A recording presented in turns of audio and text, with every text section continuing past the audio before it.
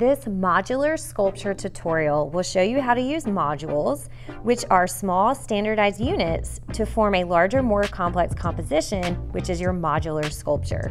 This is an abstract, non-objective sculpture technique, and it's great for learning the basics: how to use repetition, how to create unity, and how to create stable structures that don't topple over. If you love learning about art, hit that subscribe button so you never miss an art tutorial. Today I'm using craft sticks or popsicle sticks to create a modular sculpture. There's a lot of different ones to choose from, and a modular sculpture is made up of a series of modules or shapes that are created over and over again, focusing on geometric shapes, which means straight lines and edges. You can also do this with toothpicks. It will take longer, they're tiny, they kind of roll around a little bit, but you can choose any material that you have multiples of that has a straight edge. There are so many different types of glue to use. You could use wood glue, Elmer's glue, hot glue, super glue. I'm using Elmer's glue because it's cheap, it's affordable, I have lots of it, and it dries quick enough and it dries clear. So that is what I'm using, and you could use any glue that you have your hands on, but that's what makes sense in my public school world. With my popsicle sticks, I'm playing around with modules, which are my standardized units that I will use to create more complex compositions. I'm leaning towards a triangle because I know that's a very stable shape, but you could do something more square or rectangular, diamond, parallelogram. Because it's a geometric shape, you don't have unlimited options, but you'd be surprised at how creative you can get with just a few craft sticks and some glue. So there's some ideas for you. Play around with what you want to create. And again, I'm sticking with the triangle because I know that is the most stable shape for building. I'm using my Elmer's glue. This one's clear, but you might have the glue that's white. Again, you might be using a hot glue gun already. It's just hot glue gun sticks are kind of expensive. It's not something I have for every student, so that's why I'm using just old-fashioned glue here. And I'm gonna start by just creating my standardized units, my modules, and I'm going to repeat the same shape over and over again. I'm gonna set a goal for making close to 10 of these. I want my sculpture to be tall and have interest. So I'm just gonna repeat these steps, making similar triangles that I will then create my more complex structure. Let's time lapse this, since I'm just repeating the same module over and over again with the same technique. Once you have the right amount, it's time to make a decision. Do I paint my modules first? Do I build the sculpture and then paint it? And let me just go ahead and tell you, both solutions are annoying. So the easiest thing you could do is spray paint once the sculpture is 100% built.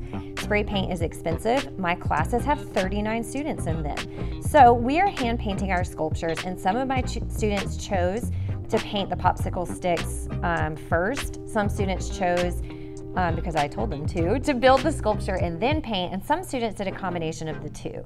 I'm gonna try out painting my modules first, and again, you can see there's paint getting on my hand. It is a 3D shape. It's flat, but it's still a raised surface enough that you do have to get in the cracks, crevices, and the sides. So I'm still on the fence about which is more annoying, hand painting each one or painting it after it's constructed. Again, spray paint is the easiest, fastest solution, but if you're in the public school world like me, it's just not always in the budget. Adding a little water to your brush. A little water will make the paint spread out, and if you're using craft sticks like me, it will absorb it nice and beautifully. If your paint looks patchy, you can go over it a second time, and acrylic paint dries much faster than you think. I'm using black because I know it's universally forgiving. If you're using a light color like white, yellow, pink, something like that, it might take more than one coat, so keep in mind every color is a little bit different.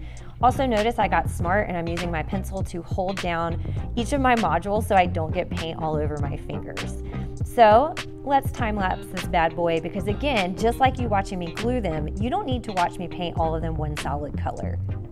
This whole process took me probably 20 minutes. I started by painting one side, letting it dry, and then flipping it. But it dried so fast that I started just flipping it and painting both sides at a time. And you can always re-glue or add more modules as you go. Now, it is time to actually create or construct our modular sculpture.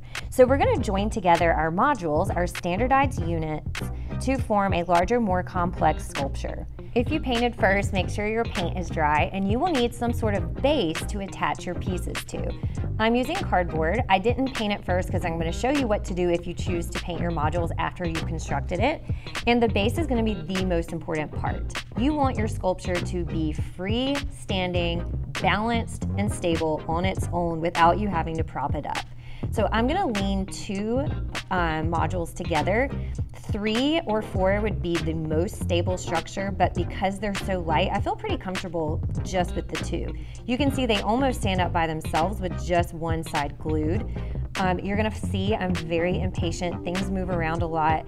I don't have a lot of finesse when it comes to sculpture. I'm a little, yep, there it goes. I'm a little bit of a spaz. So take a deep breath, go slow. The hot glue dries quickly, but it doesn't dry instantly. So the taller you get, the slower you have to go to make sure that your sculpture is actually stable and balanced. It's also important to find a way to create balance and structure in your sculpture without using so much hot glue that it becomes just a mess. Hot glue is great because it works fast, it's very binding, very effective, but it does kind of have a messy, gloppy look to it. So you have to find the balance of how much glue to use versus how to not make your sculpture look messy or too glued up. So the next step, and I am kind of playing around knowing that I want my glue to dry at the bottom a little bit. Now that I have my base down at the bottom, how do I want to extend to go up to the next part of my sculpture? You want your sculpture to not just be balanced, but you want it to be interesting from all sides and angles. So that is called in the round. And that is when a sculpture is interesting from all sides and has a 360-degree viewpoint, not just like a flat sculpture, like a relief sculpture. So it's important to turn your sculpture as you go, making sure it doesn't just go straight up and down, but it kind of moves and bends throughout different planes. There she goes, she's falling. So kind of find your balance, and hot glue is very hot, so don't touch it. And I did have to tell a high school student once, don't lick the hot glue gun. Didn't think those words would ever come out of my mouth, but you know, public school life. And if you're gonna hold it in place, just make sure you're not touching the hot glue. That's pretty obvious, but if you do it once, which I've done it so many times, you'll learn your lesson quickly. You can see I'm trying to be really patient here, especially because this is the first piece that I'm attaching from the base. So this is gonna really hold and support a lot of the sculpture as I move forward. As I'm moving up, I'm just puzzle piecing my sculpture together, focusing on balance, focusing on movement, and really trying to pay attention to all sides. This is an example of abstract sculpture, so it's not supposed to represent anything. It's non-objective. Non-objective art is non-representational. It tends to be geometric, and it's not trying to specify specific objects or subjects from the natural world. You're just focusing on the arrangement of the elements of art. So that would be your shapes, that would be your balance, your repetition, and it's not trying to represent something in particular. That's important to keep in mind. I'm going to speed things up to double time because what you're seeing me do is just problem solve with all the things I said before, attaching pieces that are visually interesting without the whole sculpture toppling. The beauty of non-objective art is that you can kind of go with it. It doesn't have to represent anything, so you don't have to have an end goal besides it not falling over and being interesting from all sides. So I'm just going to kind of speed things along a little bit. I'm just playing around with attaching my modules, letting the glue dry before I go too tall. So keep in mind, the taller you go, the more fragile it will be. And if you extend off to one side, consider adding a counterbalance or a weight on the other side so it's not leaning to one edge. You'll learn the hard way if you attach something too heavy or you go like off in one direction without it being balanced. Now, I'm using cardboard for a base. If you use a heavier surface like a block of wood or anything that's heavier, you'll have more balance from the base and it's less likely to topple over. So when you're making a 3D work of art, it's all about balance. It's all about figuring out weights and which direction you can lean towards, but with counterbalancing on the other side. At this point, I kind of have this one piece left. I know you're looking at the aerial view, you're looking at the top view of the sculpture. Let me show you what some of my students have done. So this is the first batch of students, and I believe they had worked on this 1 or 2 class periods. You can see that none of them have been painted. That was the way we did it for this class. And you can see there's several different approaches. Some of them are really organized and geometric, some have a little bit more movement to them. This was actually before we had a class competition to see how big or how tall we could get them. 2 of my students currently have 3 feet tall modular sculptures. We'll see if they stand over the weekend and don't fall over. So you can really go a lot of different directions with this. You can paint them any way that you would like. So again, this is me double time speeding things up, just kind of getting all my modules in place before I do my final paint job. So you were looking at this from an aerial view directly down on it, so it's really hard to kind of see and understand because you wouldn't look at this sculpture from an overhead angle. You'd be looking at it like on a base where you could walk around it and see it from all sides. So at the end of this video, I will do a 360 view of the sculpture where it's not an aerial view, but this kind of gives you an idea of how the construction is working. And I'm kind of doing the same technique here where I'm leaning 2 on each other so that it's more stable. And I would say if the first 2 or 3 modules are most important for stability and balance, the top module is the most important for just visual effect. How does the sculpture end? What's the last viewpoint? Is it clunky and unresolved, or does it have like a nice module sticking off the edge? You can make more if you need to. So if you want to make it taller or you want individual sticks kind of sticking out of it, kind of go and make as you progress through the sculpture. You might start out with 10 modules. You might end up with 20. You might only use 8. It really just depends on how large your sculpture is and what your end goals are. No, it doesn't look like much from this view. You're probably thinking, are you sure you're done? It doesn't look like much. I promise I will show it from a more refined view. As the top dries, now I did hold it in place long enough so it's not fragile. I'm gonna go ahead and paint the base and do some touch-ups. This is where you'll find out too how much hot glue you used. Hot glue, to be honest, looks kind of ugly when painted over. So make sure when you're using the hot glue that you're really paying attention to, do you have lots of drips? Do you have like the hangy strings of hot glue? And I'm just going in with my black, and the dried areas of hot glue, they dry clear, but I'm just touching them up with black acrylic paint so they're opaque and really match the sculpture.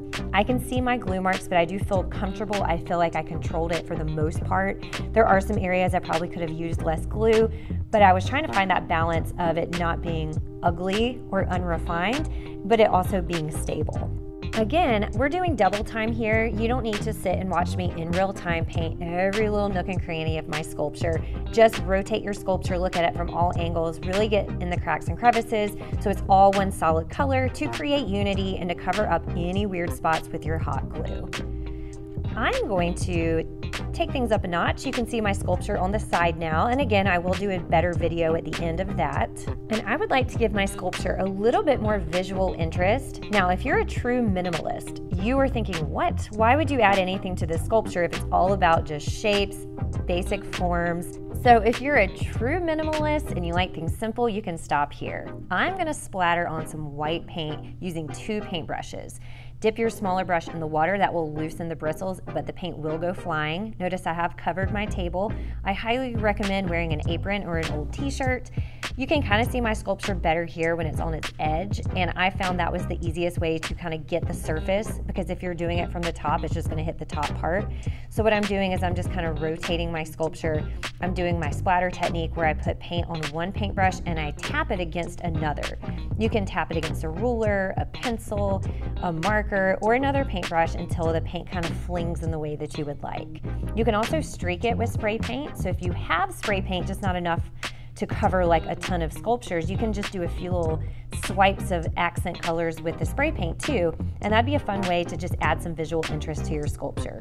Again, if you're a minimalist, you're probably thinking, why? But I just think it gives it more visual interest, and it kind of covers up any oopsies that I made if I did a bad job hot gluing, if things look kind of iffy, and I just think it's fun. Everything's so structured and geometric. Having a little bit of paint splash on here is really bringing me joy. All right, here's my finished version, and forgive my beautiful camera work where I'm just holding my phone in one hand and rotating the sculpture with the other. So you can see the paint splatter is really elevated, it is structurally sound, it's interesting from all sides. And here are some of my student in progress pictures. You can see they've already have them painted. Most of them are constructed. We're doing the paint splatter next week, so you'll have to check out my Instagram account for those finished projects. But you can see that the students showed a lot of creativity. It's funny because they're all so different, even though the expectations were exactly the same. Thank you so much for sticking around and making art with me, and if you're interested in more sculpting tutorials, check these out. Also find me on Instagram at thatartteacher_Machado to see what my students are up to in the classroom.